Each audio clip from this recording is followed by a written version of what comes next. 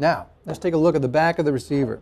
This is the same as what we have on the 100 series. Okay, so we're not missing anything on the 100 series. Hold it up a little bit. It's a diversity receiver. All of our rack mount receivers are diversity. It's a true diversity. And when people say true diversity, they're talking about actually 2 separate receivers for each of the antennas.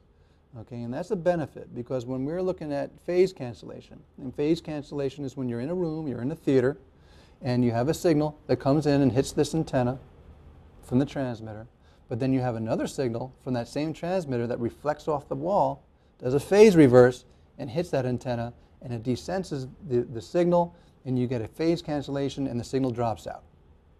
Now, if you didn't have another antenna, you would get a hit, you would get a dropout. But with another antenna, it senses, the receiver senses this has been dropped, a level has been dropped here, and it quickly switches over to the other antenna. And we have no dropouts because of that. And that's why we want to use diversity, and we want to use true diversity, 2 separate receivers, because it won't switch over to this other antenna, because it's looking at until it knows that that other antenna has a stronger signal than this one, okay, which is very important, so that if this one goes over to this one, they know it's going to be a lock. If it doesn't go over to it, it only won't go over to it because it knows that this one's even worse off, which generally doesn't happen with phase cancellation. Now let's also take a look on the back. Just like the 100 series, we have a 3-pin XLR output, and we also have a unbalanced 1/4 inch coming out, and there's also a data port on there. If you look at the 100 series, there's a data port on the back of that one as well.